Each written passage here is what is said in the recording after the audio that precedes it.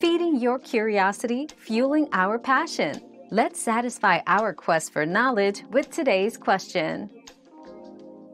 Signs your baby is ready to stop being swaddled include starting to roll over on their own, showing a preference for sleeping with arms out, and frequent attempts to break free of the swaddle.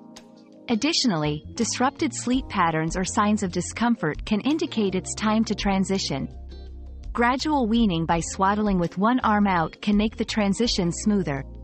These signs suggest readiness for more freedom of movement during sleep for safety and comfort.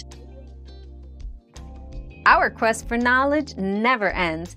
Thanks for being part of today's discovery. Subscribe, like, and share to join us on the next one.